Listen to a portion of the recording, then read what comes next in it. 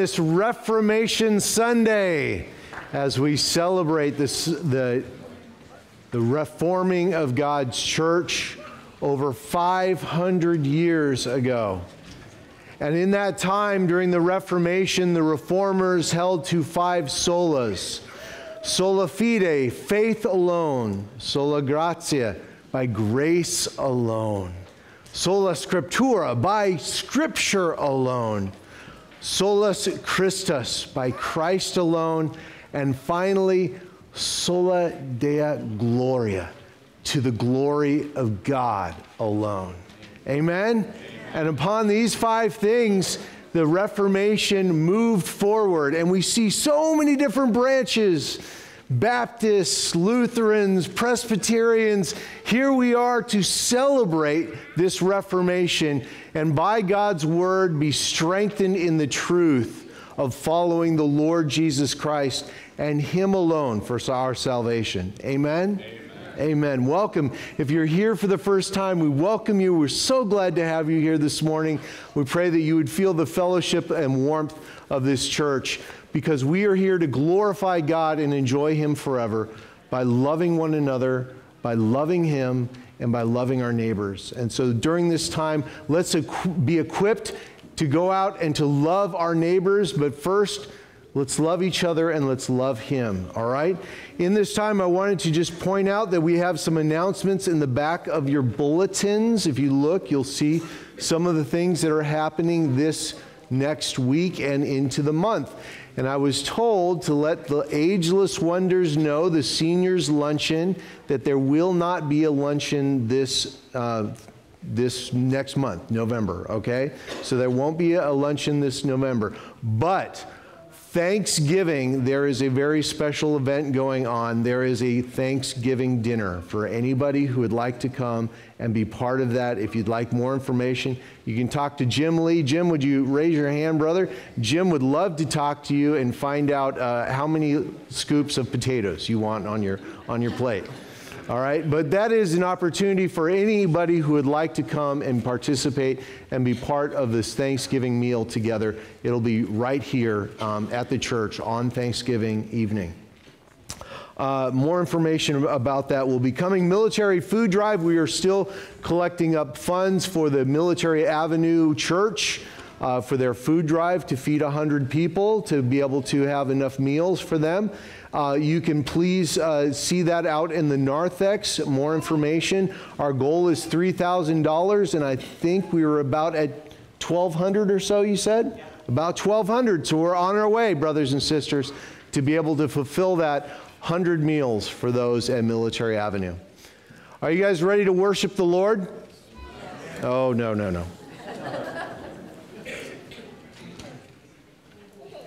500 years the Lord has been working in the midst of many bodies to grow us in truth, and how many martyrs had died to proclaim that truth.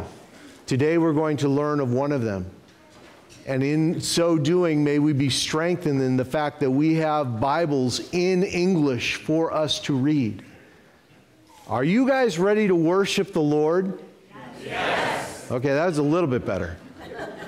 Let's pray. Heavenly Father, we come before you in awe and wonder of the work that you have done throughout the ages, not just these 500 years, Lord, but throughout all of your church of all time, going back even to the believers that waited for Christ Jesus to come, those who were already hoping for the promise of Him, the Messiah. And Lord, you brought Him at just the right time. He came and He died for our sins.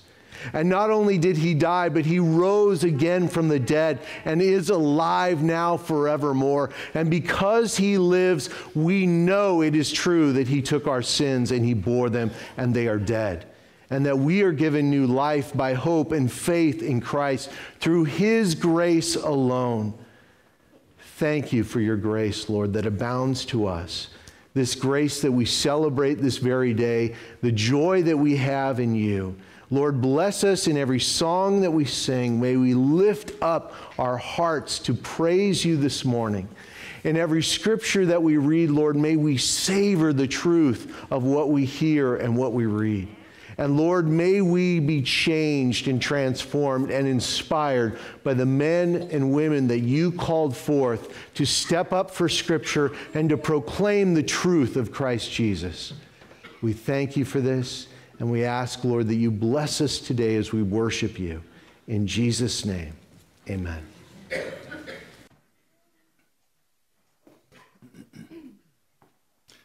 Good morning, brothers and sisters in Christ.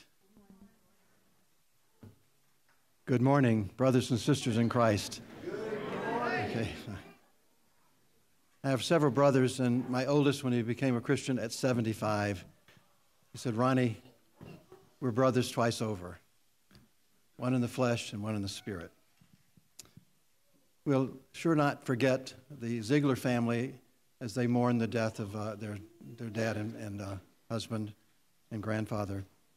And the text this morning go along with knowing that Dick Ziegler is praising the Lord well beyond our imagination. So let's join him together and sing A Mighty Fortress Is Our God. Stand together as we sing. Number 118 in the hymnal, the red hymnal. Our helper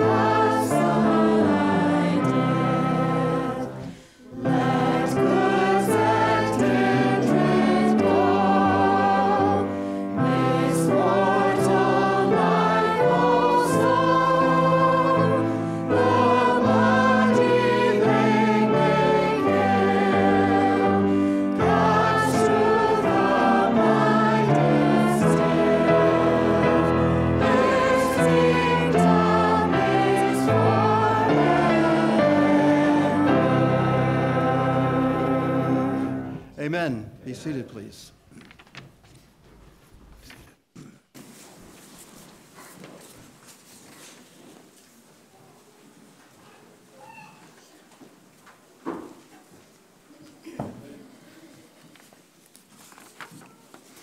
Good morning. Our invocation scripture reading this morning is from Psalms 46. God is our refuge and strength, a very present help in trouble. Therefore, we will not fear, though the earth gives way, though the mountains be moved into the heart of the sea, though its waters roar and foam, though the mountains tremble at its swelling. There is a river whose streams make glad the city of God, the holy habitation of the Most High. God is in the midst of her. She shall not be moved. God will help her when morning dawns. The nations rage, the kingdoms totter. He utters his voice, and the earth melts. The Lord of hosts is with us. The God of Jacob is our fortress. Come, behold the works of the Lord, how he has brought desolation on the earth. He makes wars cease to the ends of the earth. He breaks the bow and shatters the spear. He burns the chariots with fire. What God ordains is always good. This truth remains unshaken. Though sorrow, needs, or death be mine, I shall not be forsaken. I fear no harm, for with his arm he shall embrace and shield me. So to my God I yield me. I turned too many pages. Praise the Lord anyway.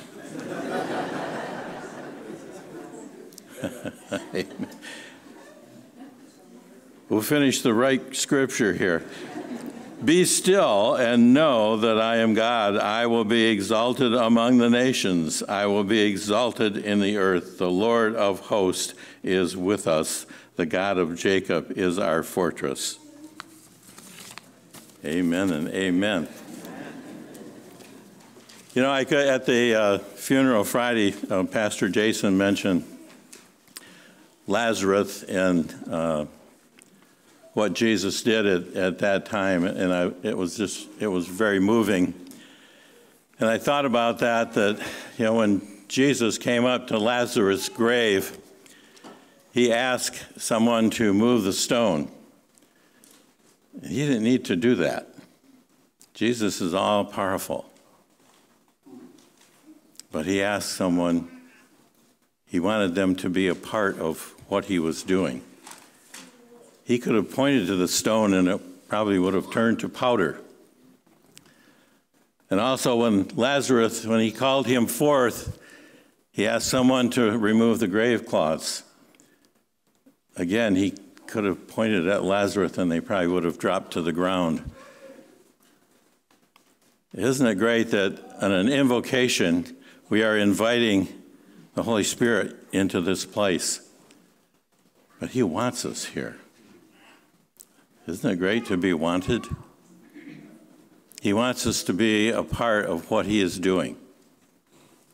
And so you're privileged this morning to be here and to be a part of this service. And we thank the Lord for that. Let's pray.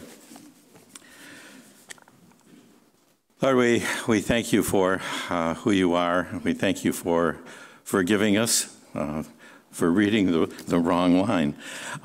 We just thank you for your sovereignty, your kingship, for wanting us to be here. You don't need, but you want, and we thank you for that. We thank you for being a part of this service, and we pray that what we do would honor and glorify who you are. We pray all of this, Lord, in your very beautiful name. Amen.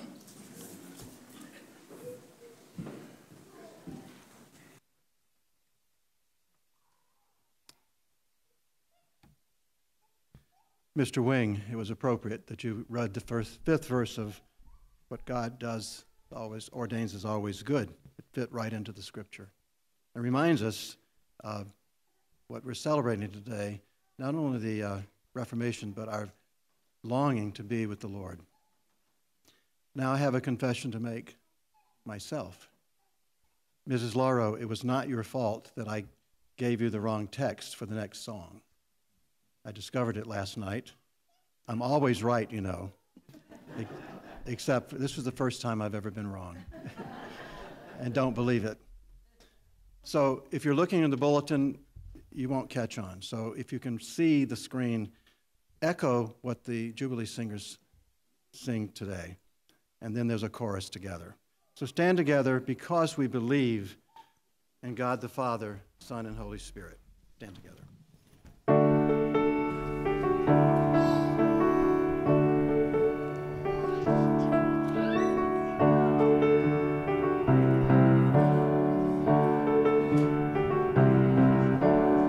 We believe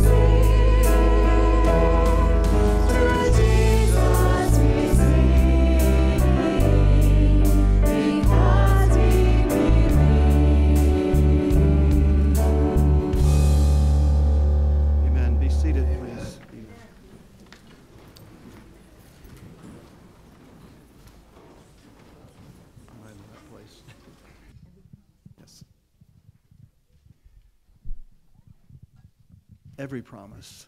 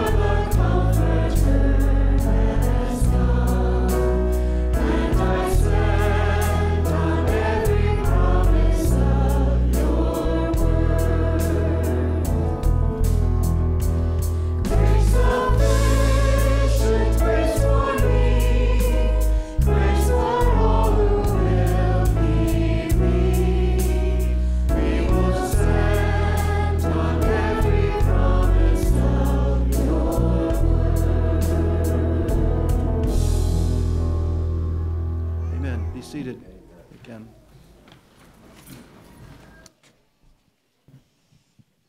I find it very interesting that we, for the first time in quite a while, we sang this song, "What God Ordains is Always Good." And Mary, Dick Ziegler's wife, wanted this sung at the funeral. No one knew it, most of us. But guess what? After 5 verses, you can't miss. So be seated until the 5th verse, and let us remind ourselves What God ordains is always good. And pay attention to the text.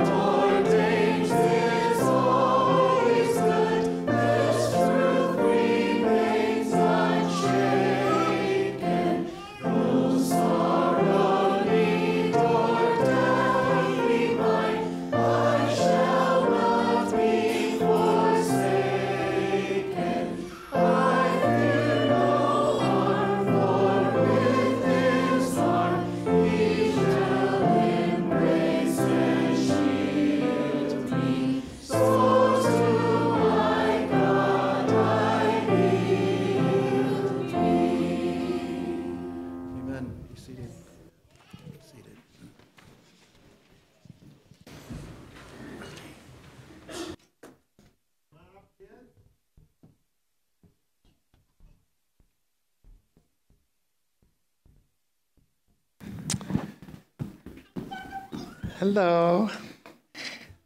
Remind you, those of you who have joined our Pray For Me campaign as prayer warriors, prayer champions, can keep up the good work.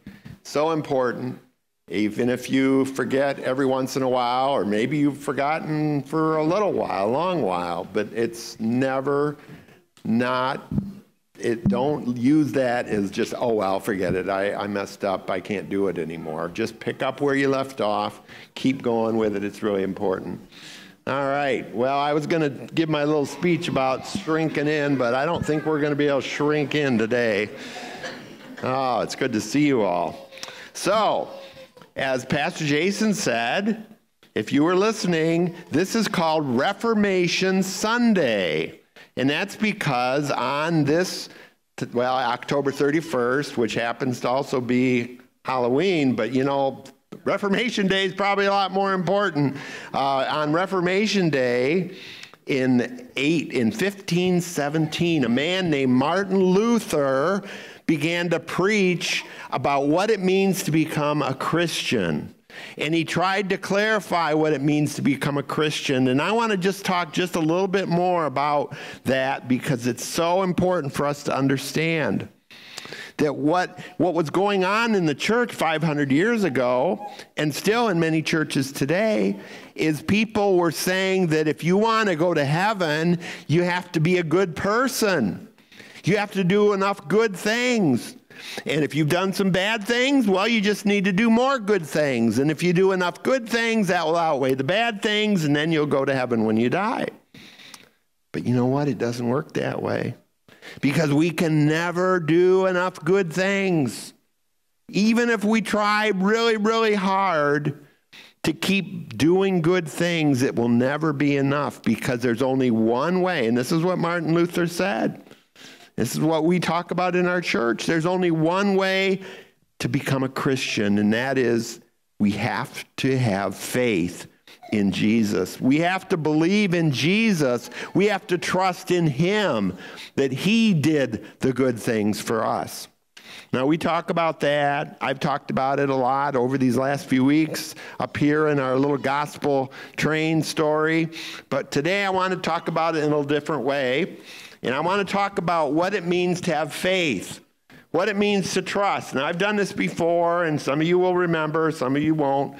But I think it bears repeating. It's kind of fun, too. But we need to remember what it means to have faith.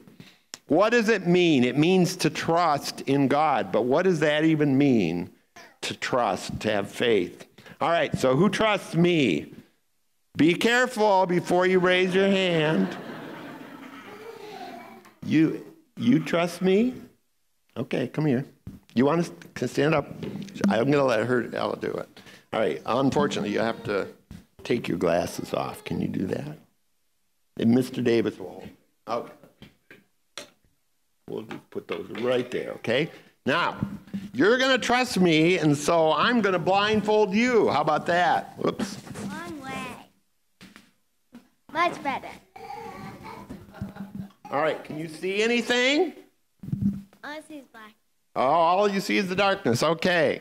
All right, so I'm gonna show us all what it means for Ella to trust me, all right? And that she can't see anything. It's dark in front of her eyes right now. So if I told her to go run around the auditorium right now with a blindfold on, what do you think would happen? I'll get injured. You would get injured. That's right. You'd get hurt because she couldn't do that. But what if I said, we're going to walk around, but I'm going to guide you, and I will make sure that you don't bump into anything. Now, do you think that would work? All right, let's try it. All right, I'm going to guide you, okay? Move, yep. Okay, now we're going to take a step down. Okay. All right. I hope I'm not going to step on a kid. I know it. Another step. There you go. All right. All right, do you see how good Ella's doing? All right. Now, why is she doing so good? Why is she doing so well? Because you're helping. Well, I'm helping her, and there's something else. Say it again. She's trusting you. That's right. She's trusting me. Thank you for trusting me. Let's give Ella a hand here. All right. Now, you know what? Okay, you can sit down. It's so simple, right? But so hard. It looks so easy for her just to follow me around. Now, we could have done all kinds of goofy things and tested her trust even more, but I have a feeling she probably would have trusted me. But you know what? That's all it means with us and God. It means taking his hand, and it means following him. And isn't that what we just sang about, everybody? What God ordains? Sorry if I'm getting a little passionate here, but this is where it's at, guys. This is right where it's at, whatever it is that your darkness is right now, and a lot of you are facing it. There's things we don't know, we don't understand. Faith means that we just put our hands in Jesus' hands and say, okay, I trust you. Take me where you want to go. That's what happens when we become a Christian, is we say, Jesus, forgive me for my sins. I trust you to be my Lord and Savior. All right, let's stand together. I'm going to pray with you. Lord, I pray that the simplicity of this message, this little lesson, will be something that none of us, from the oldest to the youngest, will ever forget. That I won't forget it. I'm going to need to trust you today. I'm going to need to trust you this week. We all need to trust you. And most of all, we need to trust you to forgive us for our sins, because they are so many. To trust you to take us to heaven when we die, because without you, we can do nothing. So I just commit these kids to you.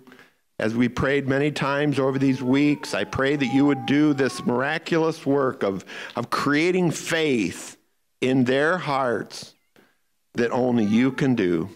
In Jesus' name I pray, amen.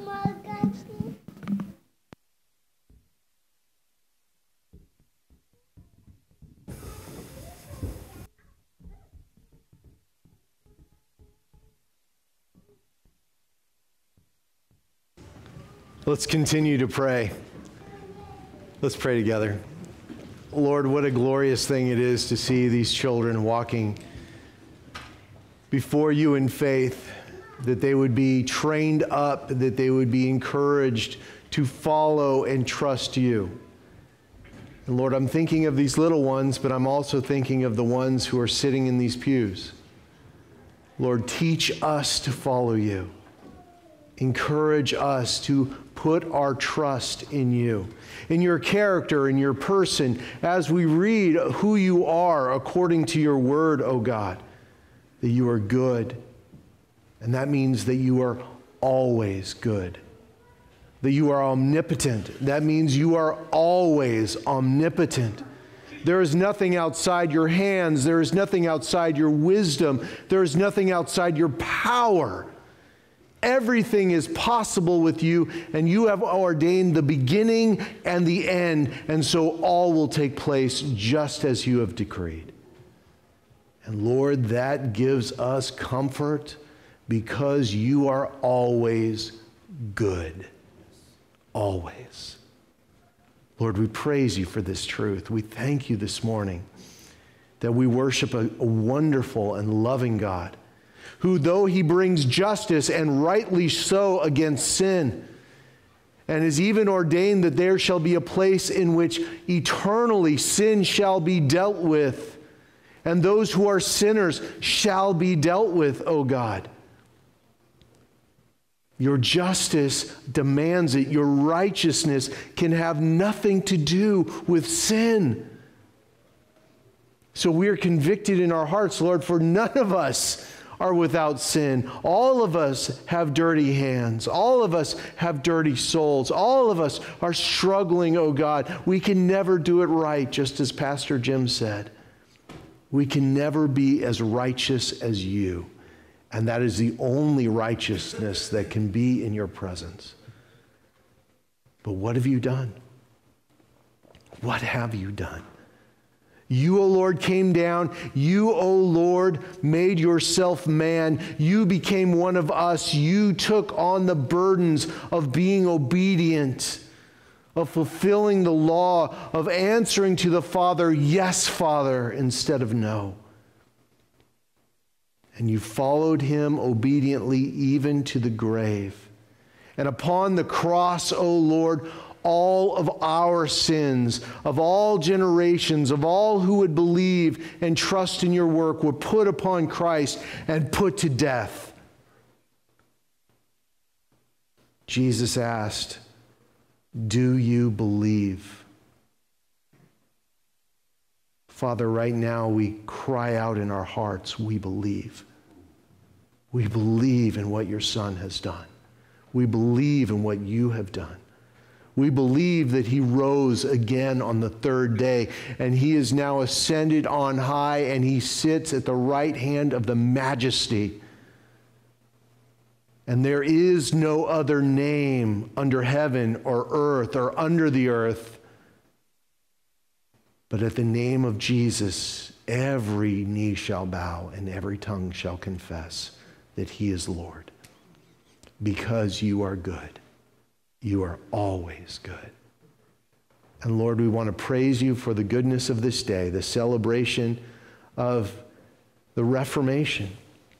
We want to thank you for the faithfulness and the heritage that we have enjoyed, and not even realizing it, the lives that have been laid down, the people that have stepped forward to stand on the truth of God's word over councils and popes, that they would stand and say, no, this is the truth. It cannot be changed. It cannot be trumped. It cannot be overturned.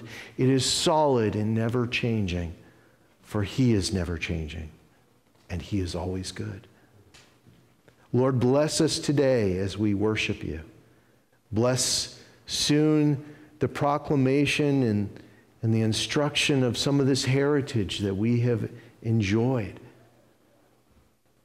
Lord, bless us as we give our tithes and our offerings into the basket in the back, that you would receive it for the purposes of your ministry within this church.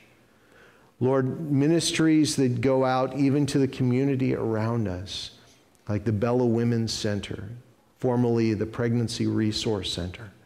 Still serving you in that capacity, Lord, still proclaiming your truth as they love those women who come in and love those men who need to learn more about what it means to be a father. And to the women giving free ultrasounds now, Lord, praise you for that. We've been praying for so many years, and now that's a reality.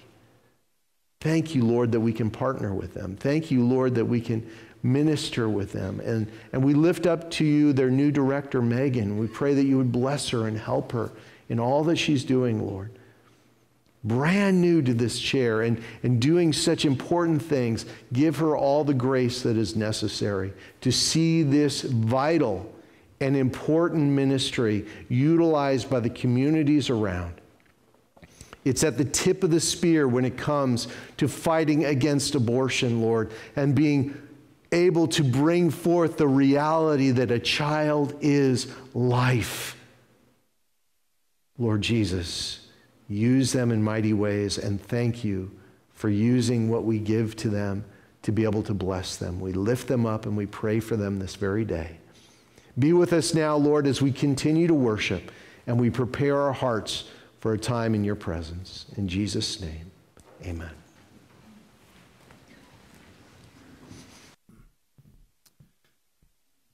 Glenda will play through the Reformation hymn, pick up the tune as we go, and singing the text.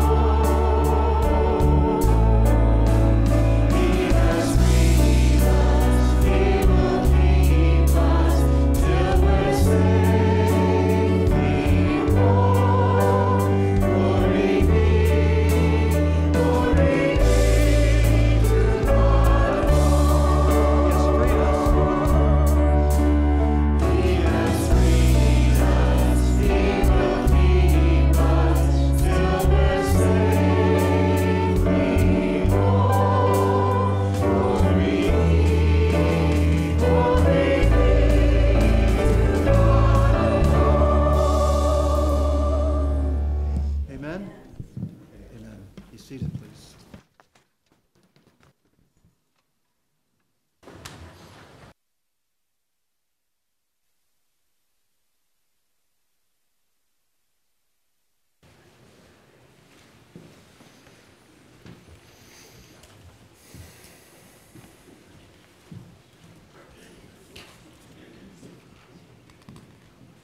The Word of God this morning.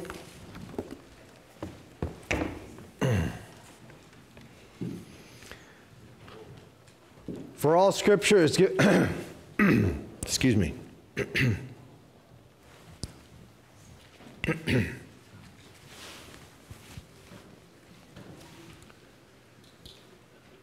For all Scripture is given by inspiration of God and profitable to teach, to improve, to amend, to instruct in righteousness, that ye, man of God,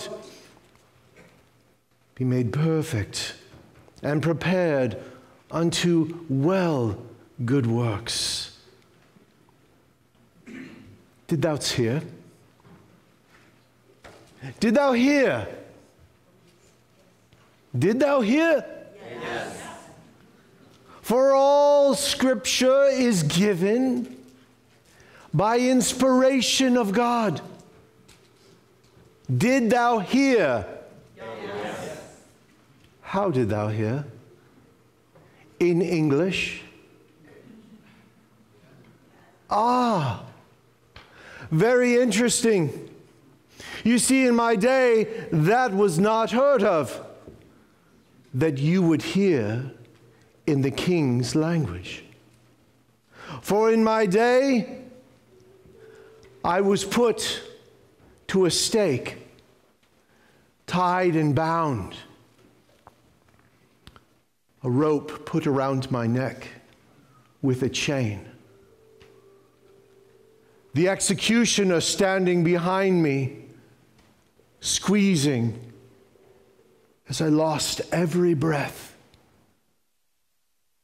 Before they said, "You have one last request, anything to proclaim."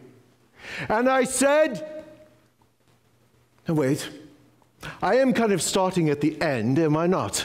I should rather back up and give you an understanding of how I am here with a noose around my neck, an executioner about to pull me down. And around me are all of the wood piles in which they have already placed gunpowder, ready to ignite my body in flames." Well, it all began as I entered in to Oxford. I was but 14 years old, entering into the college. How many of you were 14 when you entered college? By 17, I had my bachelor's degree, and I had found that God had given me a gift.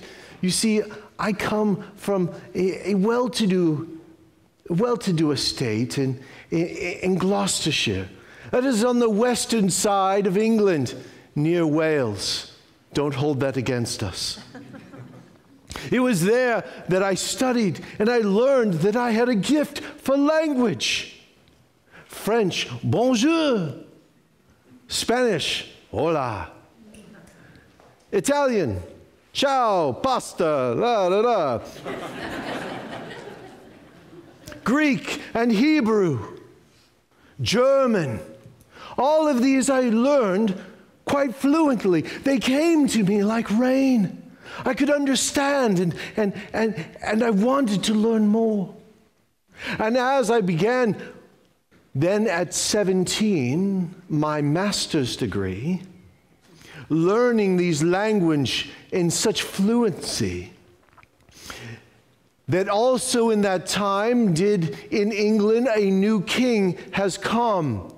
This king, his name is Henry VIII, and he will be a king like no other king. You've never seen such a strapping man, such a servant of God in so many ways. He has Catherine de Aragon as his bride. She is a queen of such renown and a godly Catholic man.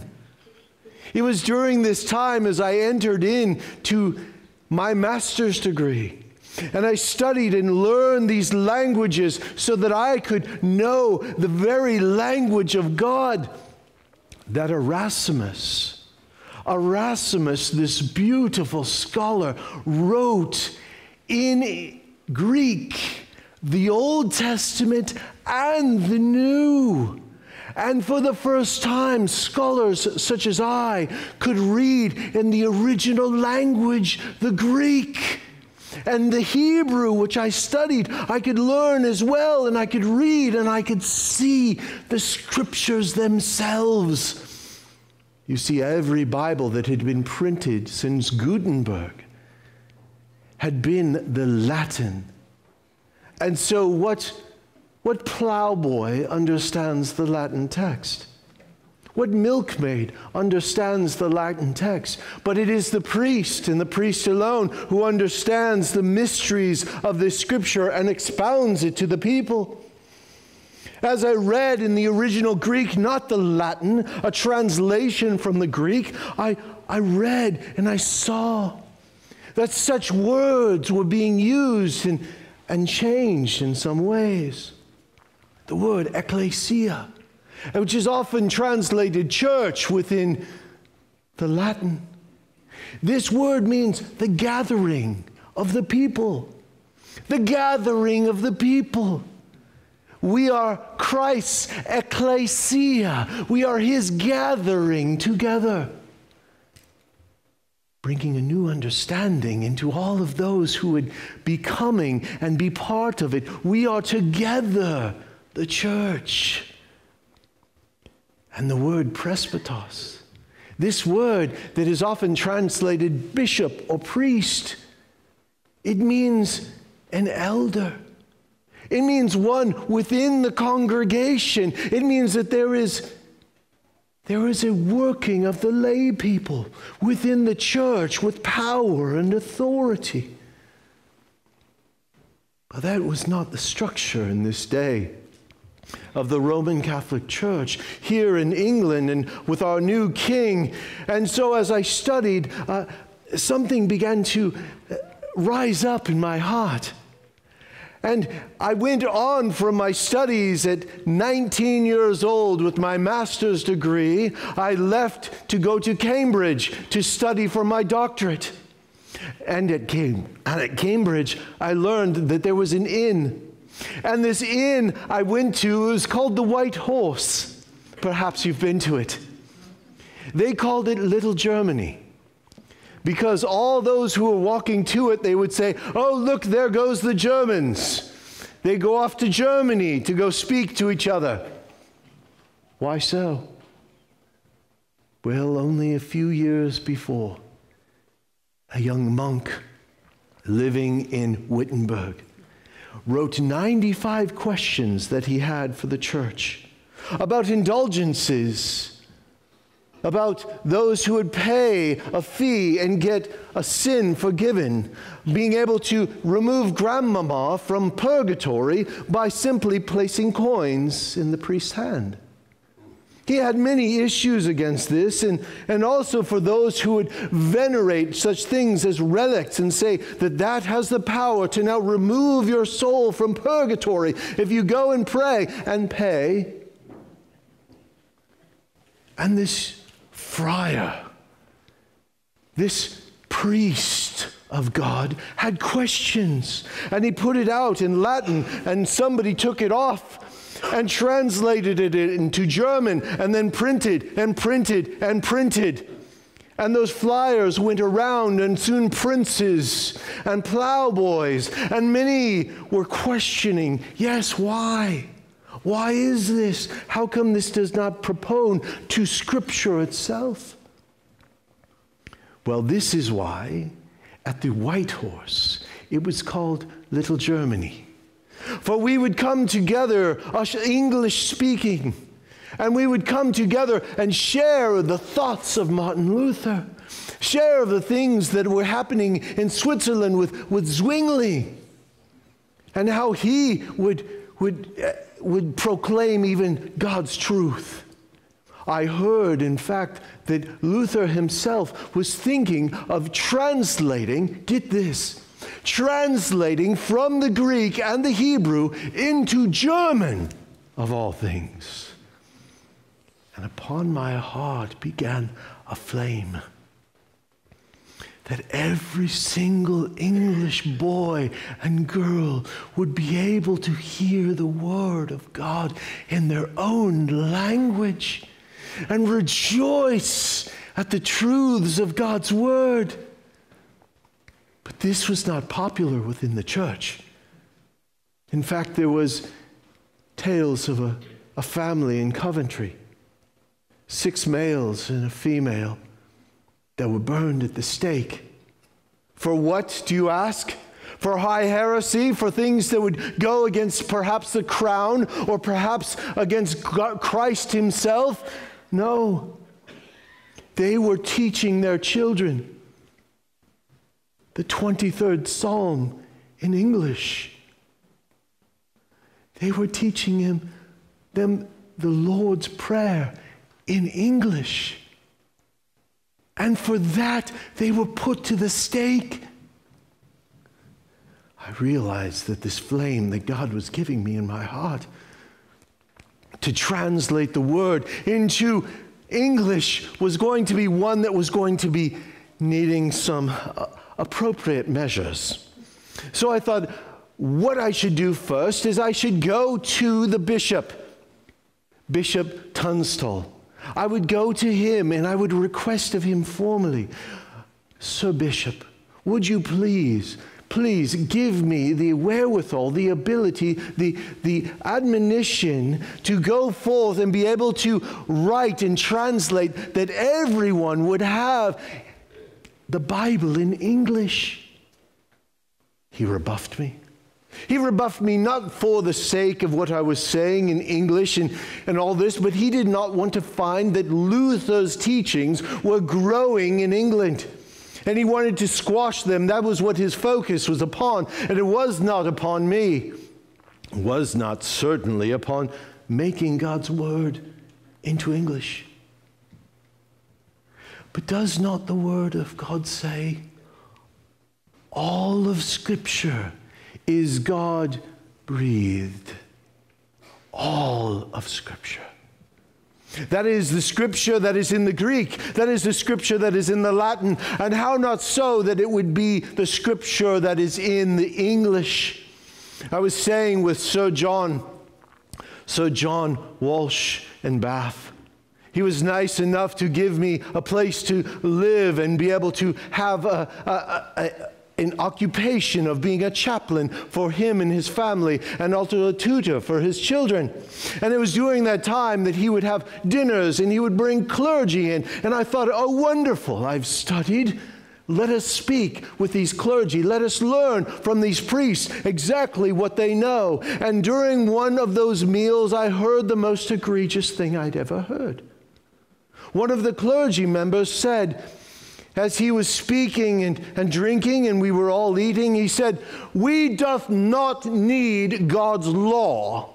We have the Pope's." Forgive me, Sir John, for what I spoke next. Not being able to hold my tongue, I said, I defy the Pope and all of his laws. And I would see it if God would give me enough years. I would see it that every plowboy would know the Scriptures better than thou dost. It was not popular, and I was not there long after that moment. Finding as I looked all around London and all around England to try to find somebody who would help me to produce and to publish these, to print them, and not a place in England would do so. This would be their own words, God's wonderful law and God's wonderful truth in English, the King's English, and no one wanted it. They stood back from it. So I had to leave England and never return in many ways. I left for Cologne, And there I began the work on translating, and within 1 year, we had the translation finished. Within 1 year, Will, Roy, my secretary, and I worked together and translated it, and they began to print. But you know what happens when a typesetter goes to the pub and begins drinking a little too much wine? Begins speaking aloud of, oh, you should see what we're doing over there. And before you know it, a staunch Catholic supporter heard this truth, and I had to flee. Only Mark had been printed at that moment. I had to flee very quickly. But as I traveled, I went to all places, Worms. Now you might have heard of this because it is the place where later on Martin Luther would stand in the defense of all that he had been written and be held for heresy. But I found at that moment in Worms a very welcome environment. Printers were welcoming us in, and we began printing 1,000 copies, 2,000 copies, 6,000 copies. And where did they go? Well, to the shores of England, of course. I had made friends with many merchants. Humphrey Momart was one of my dearest friends and a well-made merchant, and he was able to sail all the way across and bring these there. But a cardinal in Northwich heard of these Bibles and gathered as many as he could together and burned them in a pile. Do you remember Bishop Tunstall, who I spoke to before, and he wanted nothing to do with this? Well, he found out that all of these were coming in, and I will tell you this, he became my #1 supporter in this way.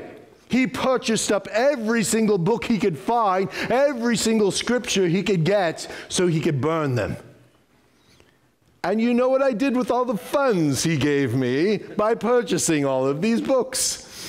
I made more, quite a few more. His 6,000 turned into many more. We wrote revision after revision, and Tunstall himself took the scriptures and said, look, he has over 2,000 errors in this. I took that to heart. 6 revisions later, we had finally what would be printed and used frequently, going out to England.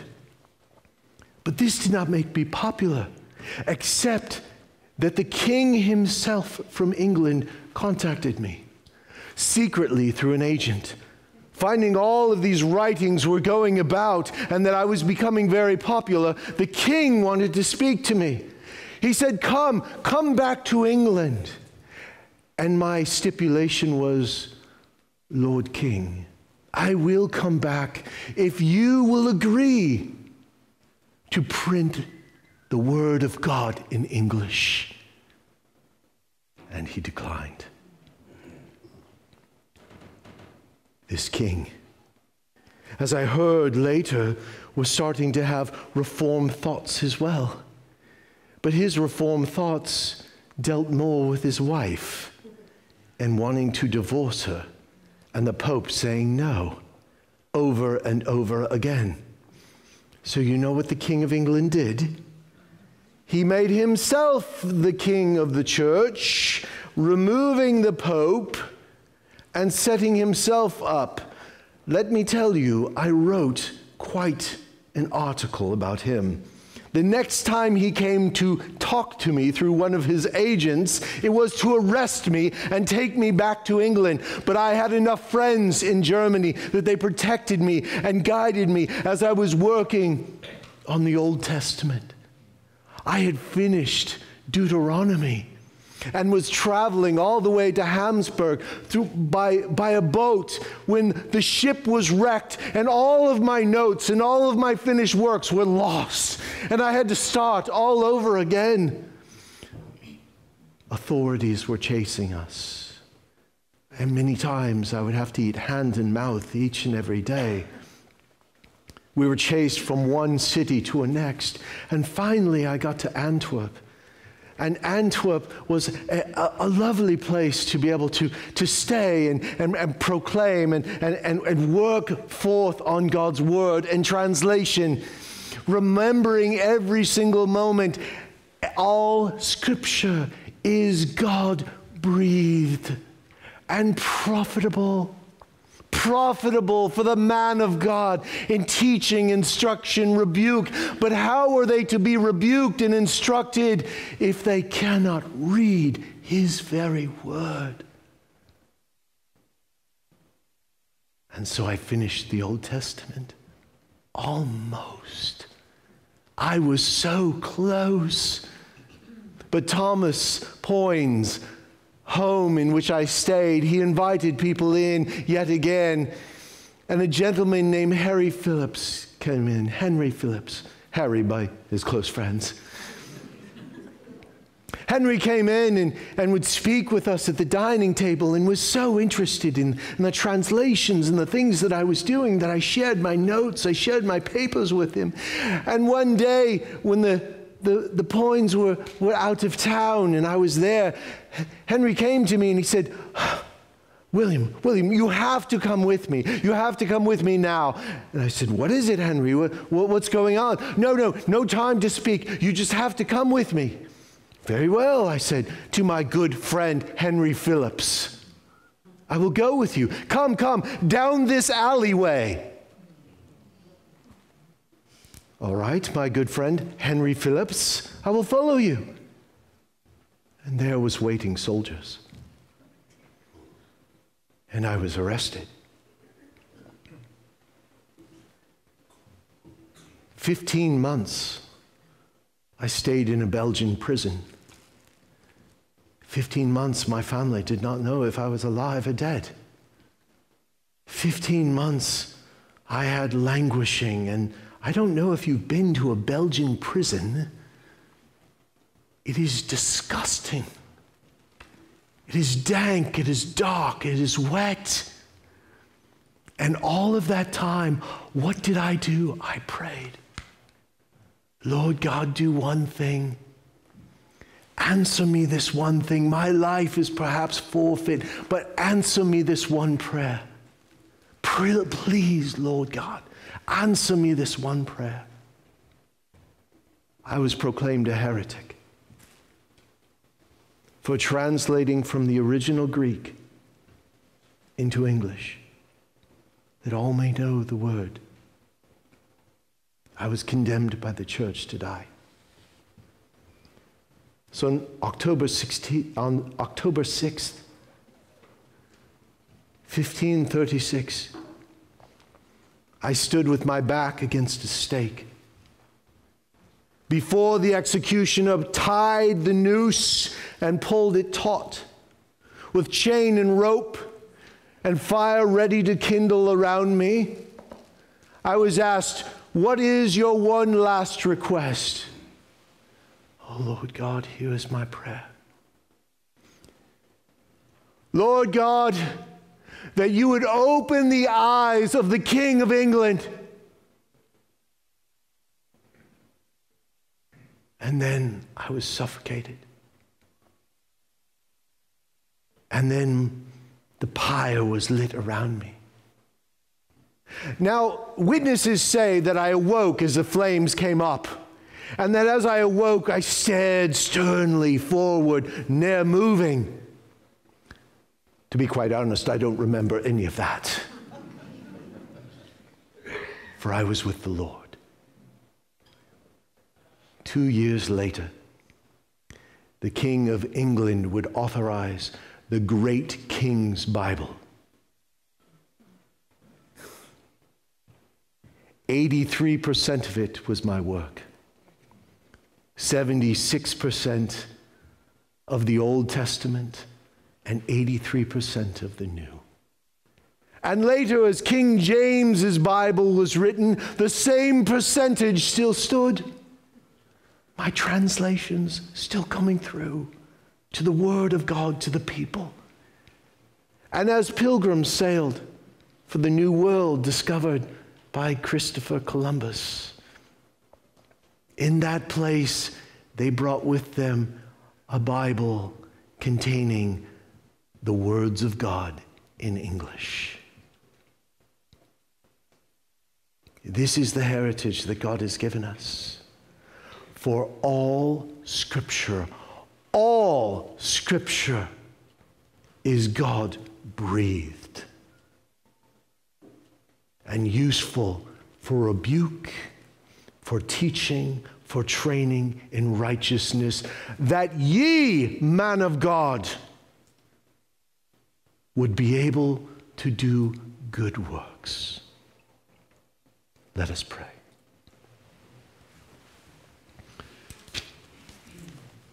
Thank you, Lord God, for men like William Tyndale, who were rebels in their day, but faithful servants to you every day. Lord, thank you that they brought forth the word that we now can read, and these faithful translators, these faithful printers, these smuggling merchants brought about such a reformation through the truth of your word, which empowered them and emboldened them, to the work of your Spirit, which gave their feet wings. And Lord, all to those who lost their life, for Tyndale lost many friends, many close friends who died in prison or were put to the stake. And yet he pressed on. Lord, let us too press on for your truth. Let us understand the rich blessing we have to have the word in our language to be understood. And thank you, Lord God, for the translators around the world who still to this day translate into unknown languages, who have no written print, and they're giving them written print, the word of God. Lord, we praise you on this day of Reformation Sunday for what you have done in the world and through the work of these people, but also the truth and the power of your word, which can never, ever be held down. Thank you for the blessing of sola scriptura. Thank you, Lord God, that we have your word, and it is all we need. In Jesus' name. Amen.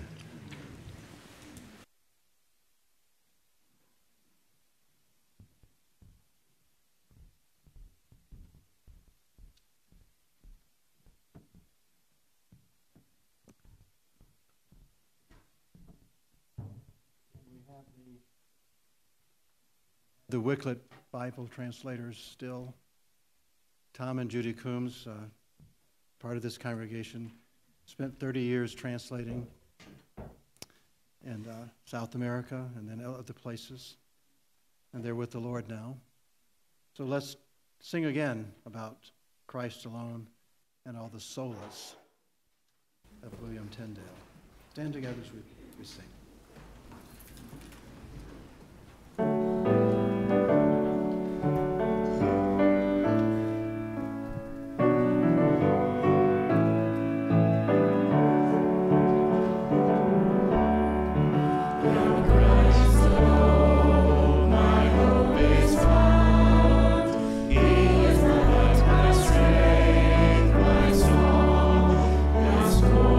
Stone, the